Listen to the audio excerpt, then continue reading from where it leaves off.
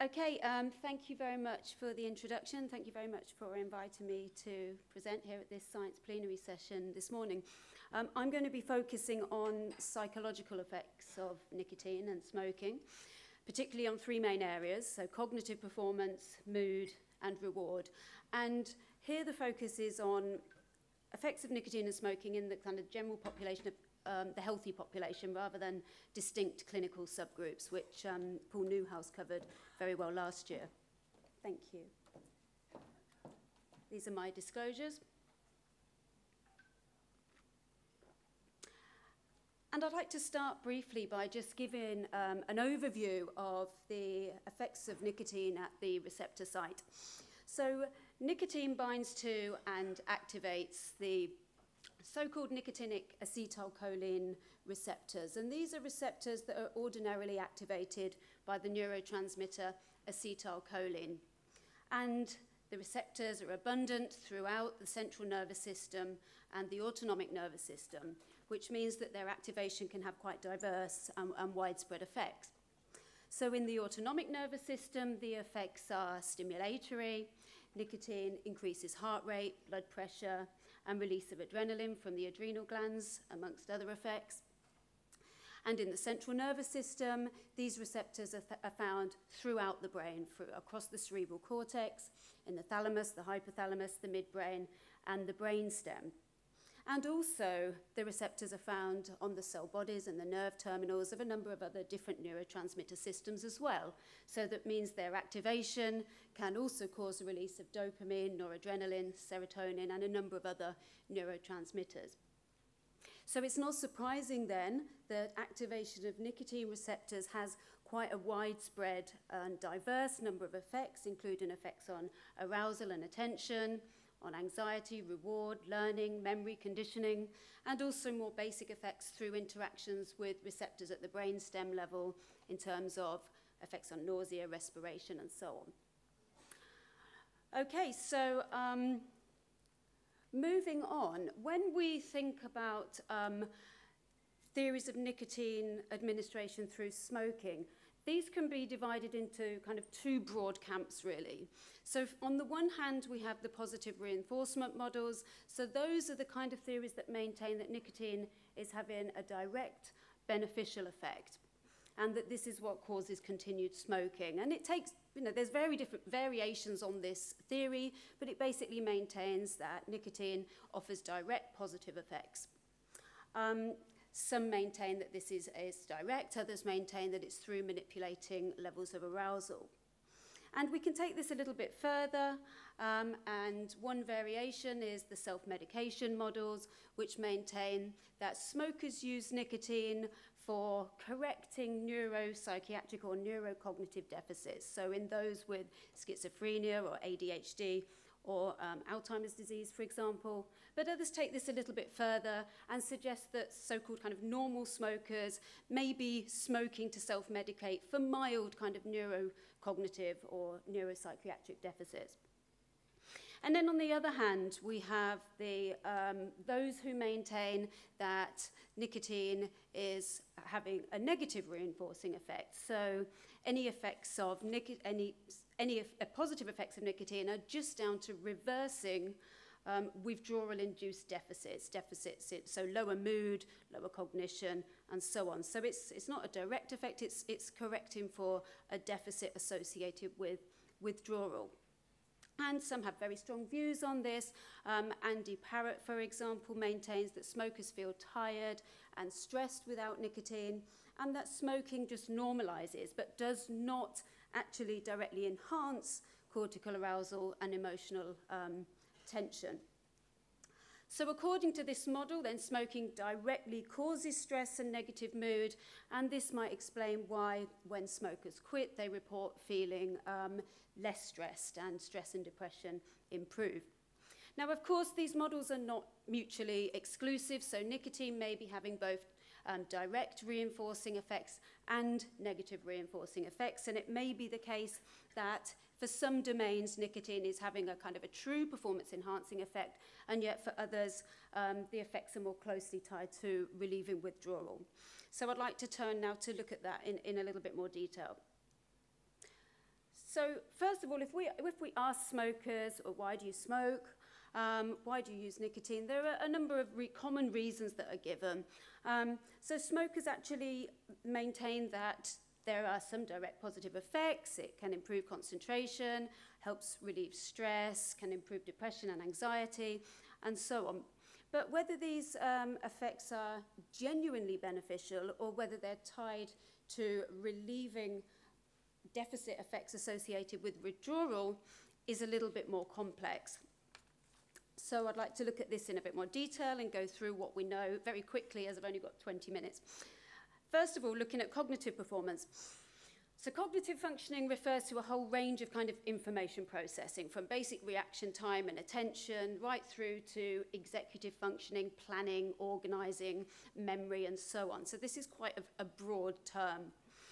And in fact, there are plenty of studies demonstrating that nicotine or smoking can improve performance on a range of cognitive tasks compared to smokers' performance when they have been abstinent for a number of hours.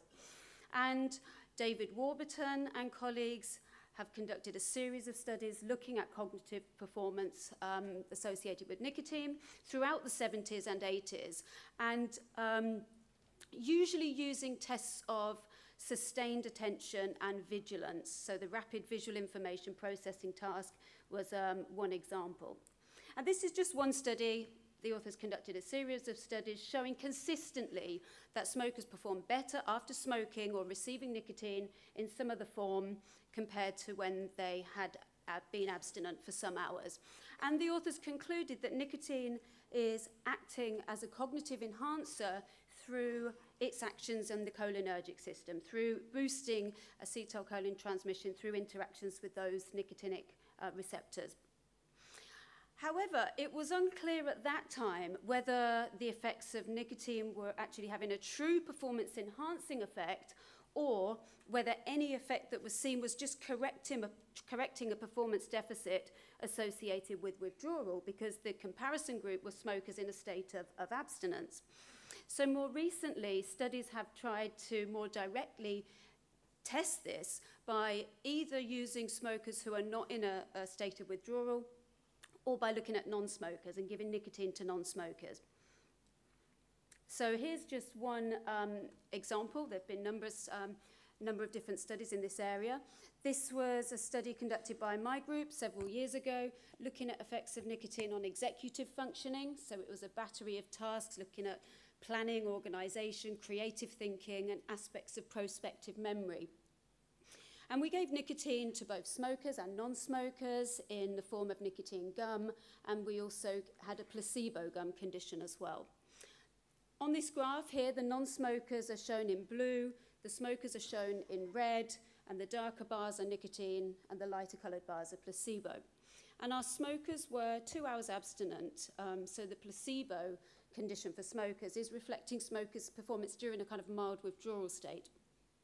So if you look at the red bars, and you can consistently see that during the abstinent state, smokers' performance was consistently worse compared to all the other conditions. So we're showing that smokers' performance is worse when they haven't smoked.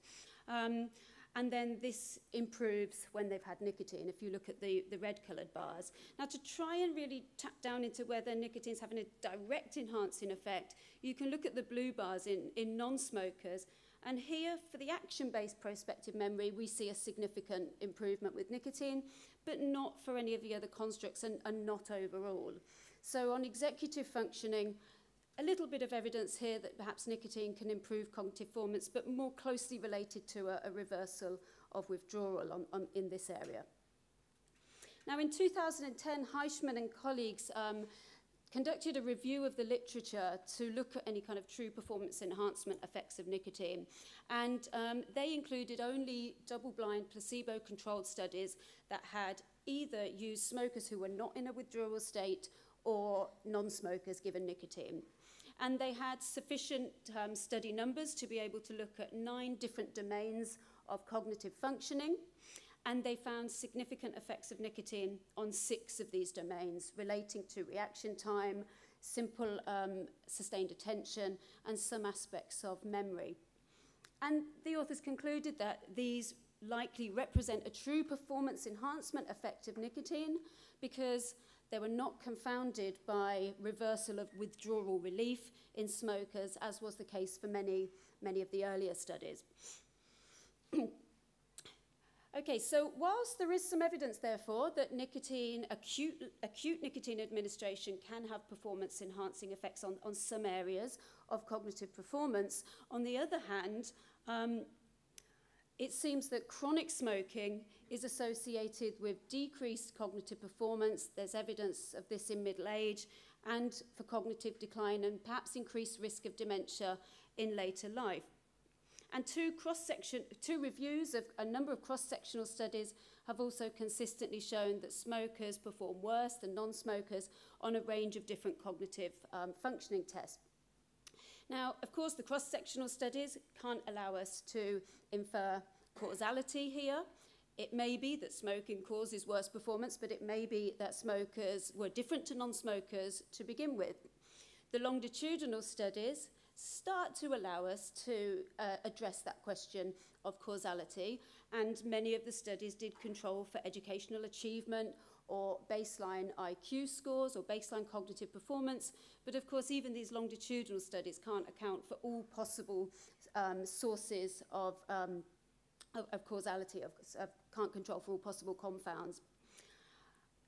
So overall then, acute nicotine administration does seem to improve cognitive performance, but chronic smoking, on the other hand, has been associated with, not necessarily caused by, but associated with worse cognitive performance overall. I'd like to move on to looking at effects on mood and stress now. Smokers commonly report that smoking helps them to cope with low mood and stress. And if you look at a number of tobacco advertisements, you can see that tobacco companies portray this image that smoking is very relaxing. All these images show people looking very chilled out and having a cigarette. However, studies comparing smokers and non-smokers consistently report that smokers report higher levels of stress than non-smokers. Is this because of a self-medication effect, perhaps? Are smokers using nicotine in the form of cigarette smoking to alleviate stress and low mood? Or could there be a causal factor here? Well, Andy Parrott is one proponent of the negative resource model who maintains that smoking actually causes worse mood and it just has a kind of, smoking has a restorative effect. This was a study of 25 non-smokers, 25 smokers who smoked as usual throughout the course of the day, and 25 deprived smokers. And they were asked to report on their general uplifts, hassles, stresses, and cognitive failures across the course of the day. And you can see here from the yellow bars, these were smokers who had abstained through the whole day, that they report fewer uplifts, more hassles, more stresses, and more cognitive failures. And that the smokers and the non-smokers didn't differ from one another. So the authors concluded that dependent smokers need regular hits of nicotine just to return to kind of feeling normal, that the smoking doesn't enhance mood and stress, but it's just reversing an effect that they maintain is actually caused by nicotine and smoking. So is this due to nicotine dependency? These findings don't exclude the possibility that the smokers had pre-existing differences to begin with, that they were more stressed and experienced fewer uplifts, and that may have predisposed them to smoking. So it can't specifically answer that question. If we look at depression, the results are quite similar here. We typically find that depression is much more common amongst individuals that smoke, and smokers, depressed smokers tend to smoke more. Amongst the clinically depressed, smoking rates are double that seen in the general population, and depressed smokers find it harder to quit. And smokers are twice as likely than non-smokers to have suffered depression at some point in their lives. So again, the question arises, is this due to a self-medication effect, or is it possible that smoking actually exacerbates or causes depression even? So one way to help us to understand this is to look at the sequence of occurrence of symptoms of depression and smoking. Another way is to look at what happens to depressive symptoms when people quit smoking. So in relation to the sequencing event, there are a number of prospective studies. Goodman and Capitan is one of these. So in just under 9,000 teenagers, depression was not an antecedent to heavy smoking in this population, but smokers who were not depressed at baseline were 4 times more likely to develop depression after 1 year. So this is suggestive, but not conclusive. But there have also been numerous longitudinal studies that have demonstrated that depressive symptoms do seem to improve when individuals quit smoking, and these are summarised nicely in a number of meta-analyses. So overall, the bulk of the evidence on mood, stress and depression indicates that smoking doesn't seem to directly improve it, and it may even exacerbate negative mood. Okay, so finally, I wanted to look at reward. Cigarette companies often link smoking with other pleasurable activities. The Camel ad here actually states, "Moments seem to brighten up every time you light one up." So can smoking or can nicotine administration actually make other activities more rewarding or more pleasurable? And smokers certainly seem to report that this is the case. Smoking is particularly enjoyable when you're socializing, having alcohol, eating, and associated with many other pleasurable activities. Now, there is plenty of evidence to support this notion from the preclinical literature. So rodent studies, for example, have demonstrated this phenomenon quite consistently. This is one example from Eric Donny's lab, but there are numerous other examples. So in this study, rats can lever press to receive a visual stimulus. This can be a light or some other cue. And it's been shown that rates of lever pressing are consistently higher for the visual stimulus when it is accompanied with nicotine, as you can see in the top row there. And this compares to when nicotine is administered on its own or when the visual stimulus is presented alone. And actually rates of responding with nicotine and the visual stimulus are more than the additive effect of just responding for the visual stimulus or responding for nicotine alone. So it seems to imply that nicotine is enhancing the reward value of another stimulus. This is something that we've also looked at in smokers. I mean, these studies go back about 15 years or so now. We've developed a card sorting task, and it's simply you asked to sort cards as fast as possible according to a set rule, and on some trials a financial incentive is offered, and then we can look at participants' increase in speed of card sorting with reward compared to non-reward. We've tested this with smokers, having nicotine in various different forms, smoking or nicotine lozenge. And we've consistently found a difference between smokers' performance when they've just smoked or had nicotine compared to when they haven't smoked for several hours. And in fact, if you look at the yellow bar here, it seems that abstinent smokers are showing a reduced responsiveness to reward. And this is reinstated to non-smoking kind of levels after smokers have had a cigarette. So slightly different to the studies with animals, here we seem to be showing a reversal of an abstinence-induced impairment. Ken Perkins' lab have also been looking at this in human smokers, and Ken Perkins directly tried to mimic the behavioural parameters of the animal studies to look at the cross-species generalisability of the nicotine-enhancing effects on reward. And he did this by using an apple picker task.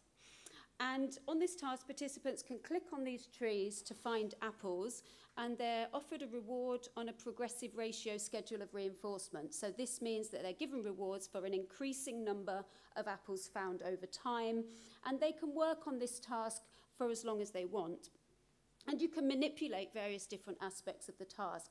So Ken Perkins has done a number of different studies. This is just the results from one such study where participants performed the apple picker task under various conditions of reward and no reward.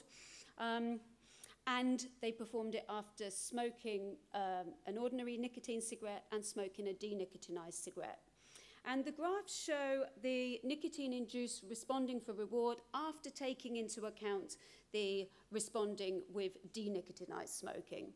So you can clearly see for music reward, this was when smokers were listened to clips of their favorite music, that responding was much greater compared to non-reward under the nicotine conditions.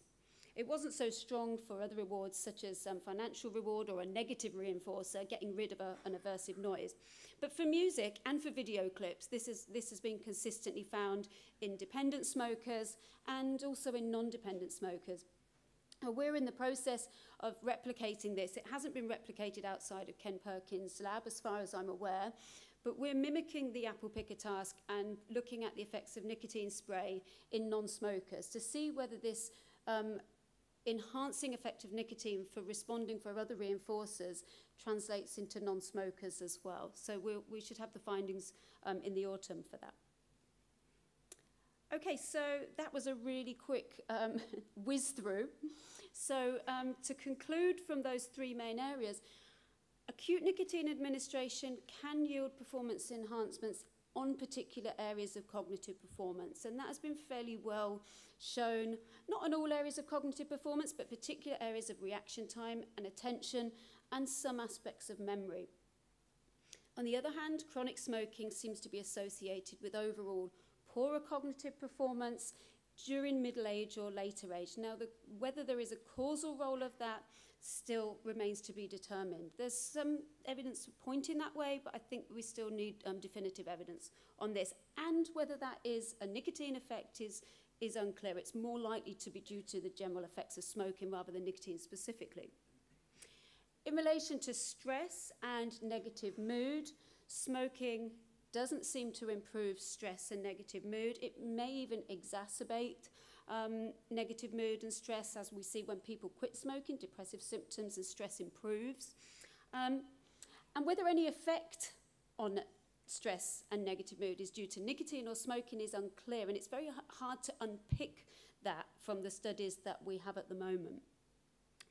And finally, there is some evidence that nicotine can enhance the reward value of other reinforcers. As we've seen, the animal evidence is very strong in this area and has certainly been demonstrated in smokers. Whether this extends to non-smokers is yet to be determined. So that's it from me. Thank you very much.